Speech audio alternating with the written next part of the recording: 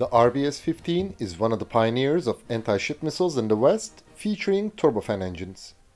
It has undergone continuous evolution over the past 40 years and has maintained its effectiveness. With its new Mark IV Gungnir variant, the missile is set to remain in service for many more years. As the weapon detective, we're now investigating the RBS-15, the Swedish ship hunter.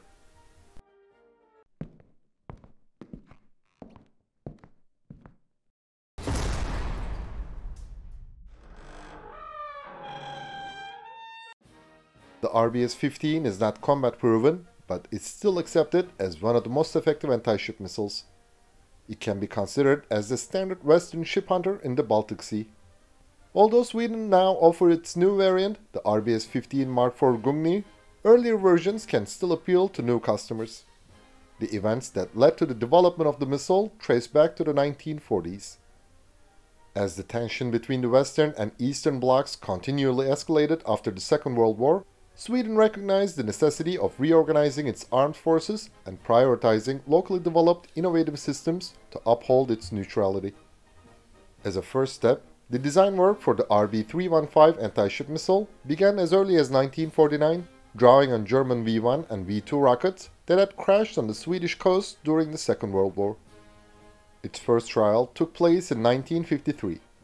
HMS Holland launched a Robot 315 during a test in 1955. By 1959, a total of 86 firing trials had been conducted.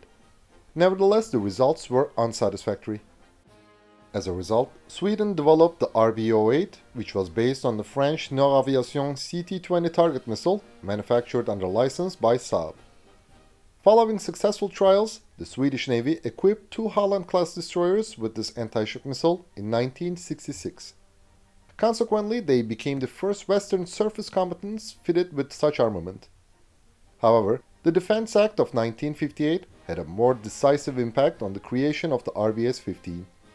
Through this act, Stockholm opted to prioritize the Army and the Air Force while significantly reducing the Navy allocation in the defense budget. Fast attack craft would gradually replace major surface combatants in the anti-surface warfare role, and submarines would become the backbone of anti-submarine warfare operations. However, due to the requirements for launch rails and a missile magazine, the RB-08 was unsuitable for small vessels. The results of tests conducted on a Playup-class torpedo boat equipped with the SS-10 and SS-11 missiles in the late 1960s were not satisfactory. Consequently, the Navy would decommission its sole missile-equipped warships within the next 20 years, leading to a significant reduction in capability. Sweden needed a new anti-ship missile. In the early 1970s, Saab introduced RB-11 Delfin, equipped with a radar seeker and turbojet engine. Although the test firings were successful, the program was ultimately discontinued. By 1978, Sweden began commissioning Hugin-class missile boats fitted with Penguin missiles, locally designated as the RB-12. However, due to its limited range and small warhead, this Norwegian ship hunter failed to meet the requirements of the Swedish Navy adequately. Therefore, Sweden contemplated acquiring the US RGM-84 Harpoon missiles. However, Saab had already been developing the 3.73 kN Mk.5 TRI-60 turbofan engine variant of the RB-04 since the early 1970s. Its offer, called RBS-15, was significantly more capable and sophisticated. In 1979, Sweden selected the RBS-15 and signed a development agreement with Saab Bofors Missile Corporation, for whom Saab acted as the prime contractor. The initial contract was for a ship-launched weapon, but also included options for air-launched and coast defense versions. The development process was extremely rapid. Firing trials began in 1982 on the Norrköping-class boat HMS Piteå. The same year, Sweden took up its option on the air-launched version, the RBS-15F. In 1983, Finland ordered the missile's ship-launched and coastal defense variants, becoming the first foreign customer. These export versions are designated as RBS-15 SF-1 and RBS-15 SF-2 respectively. Their local designation is MTO-85. Saab completed the development of the ship-based variant in 1984 and it became operational in 1985 under the name of the RBS-15M. In 1986, Saab and Bofors established a joint venture, Saab Missiles, which is now known as the Saab-Bofors Dynamics, and has subsequently assumed responsibility for negotiating all contracts for the RBS-15. The same year, the first air-launched test firing of the F variant took place from an AJ-37 Viggen. Sweden also considered a submarine launch version, but the project was ultimately found unfeasible. The RBS-15B is the export variant for Yugoslavia. Croatia now operates all of them following the country's dissolution. The initial production version is the RBS-15 Mark I. In 1994, Sweden signed a development contract with Saab for the RBS-15 Mark II and also announced that all its existing missiles would be upgraded to the new standard. This work was completed in 1997. The RBS-15 Mark II incorporates a greater use of stealth materials and displays a lower infrared signature. It also features a new multi-purpose digital computer with enhanced processing power, improvements to the seeker's hardware and software to boost both detection and electronic countermeasures performance, as well as a new fire control system. As a private venture, Saab simultaneously conducted a parallel program for a new generation RBS-15 with the new TRI-65 turbojet and denser JP-10 fuel, dramatically extending the range. This program was initially aimed at the export market and was briefly known as the RBS-15 Mark II-X. The letter X refers to export. It was later redesignated as the RBS-15 Mark III. It differs externally by featuring foldable wings and a reduced radar cross-section. Furthermore, the previous arrangement of control surfaces, which comprised of 2 fixed and 2 movable surfaces at the front, is replaced by 4 movable surfaces at the rear. Whereas the previous versions utilized a hydraulic actuation system, the RBS-15 Mark III is equipped with an electrical one. It also includes a fully digital autopilot, an inertial measurement unit, a wave-adaptive altimeter, and an enhanced seeker. Germany selected this version for its Braunschweig corvettes, becoming its first customer.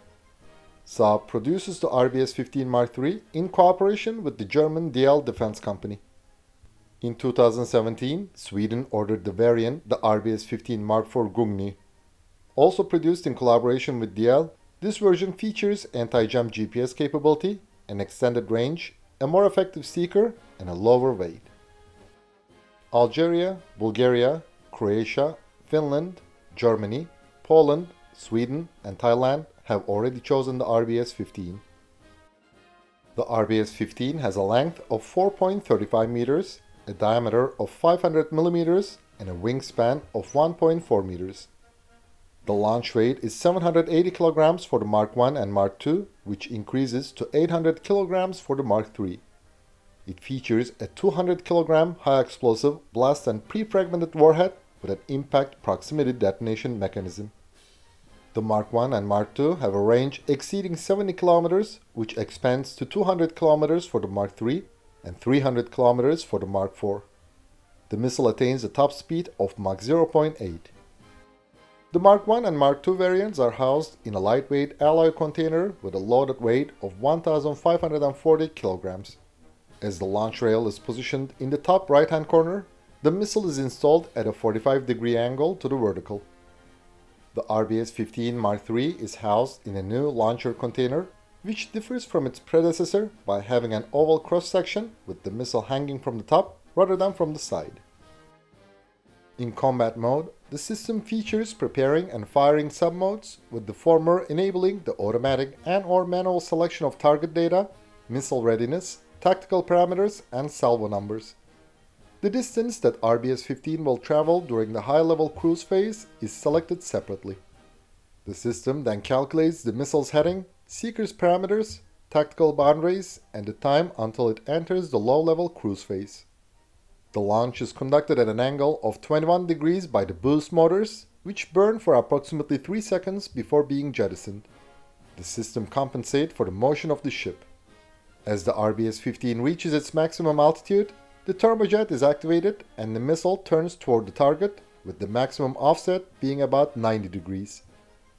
It subsequently enters a predetermined high-level cruise phase, enabling it to overfly islands before descending into the low-level cruise phase. The J-band 9GR400 monopulse seeker in the nose boasts high electronic countermeasure performance and can operate in either active or active-passive lock. Once it locks onto the target, the missile can then enter its terminal sea-skimming phase at a height of 1 meter. The seeker algorithms can discriminate between ships, decoys, and other countermeasures. During the terminal phase, the RBS-15 conducts a series of up to 8G controlled random low-level maneuvers intended to counter the prediction algorithms employed by close-in weapon systems. Possesses a multi-directional attack capability and can re-engage targets that have been missed.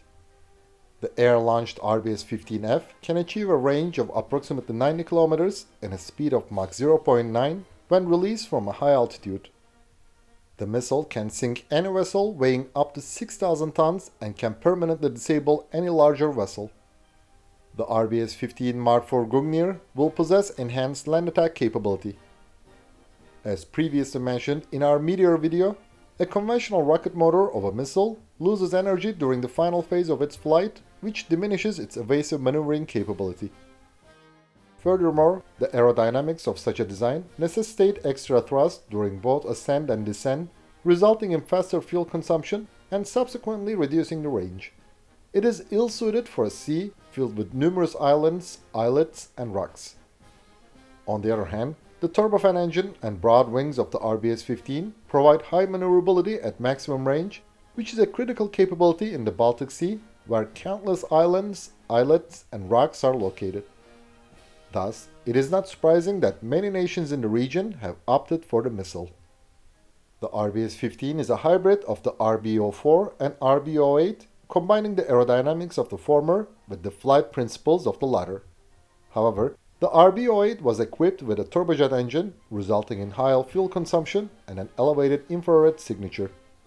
Naturally, the Swedish engineers reviewed the existing anti-ship programs when they designed the RBS-15.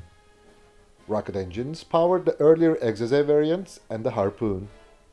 On the other hand, the Italian Automat was equipped with a turbofan engine. The Swedes swiftly recognized the value of this design and incorporated it into the new missile. Additionally, by utilizing new production materials, electronics, and fuel technologies, Saab has ensured that the RBS-15 remains up to date. Finland has replaced the RBS-15s on the Hamina-class vessels with the Gabriel Mk.5. The RBS-15 Mk.4 Gungnir variant might have competed with this Israeli missile, however, it was not ready when the modernization works took place. The MTO-85Ms, equivalent to the RBS-15 Mk.2, was clearly outdated, while the Gabriel Mk.5 was significantly more advanced than the Mk.3 version. Therefore, the result was not surprising. Although this missile has never fought in combat, today no one doubts its effectiveness. With its Mk.4 Gungnir variant, the RBS-15 is set to remain as one of the best anti-ship missiles for a considerable time. Thanks for watching our video, and please don't forget to subscribe to our channel and click the bell button to be notified of our new videos. Also, you can now click the join button to support our channel. And as always, we would greatly appreciate all of your likes, comments, and shares.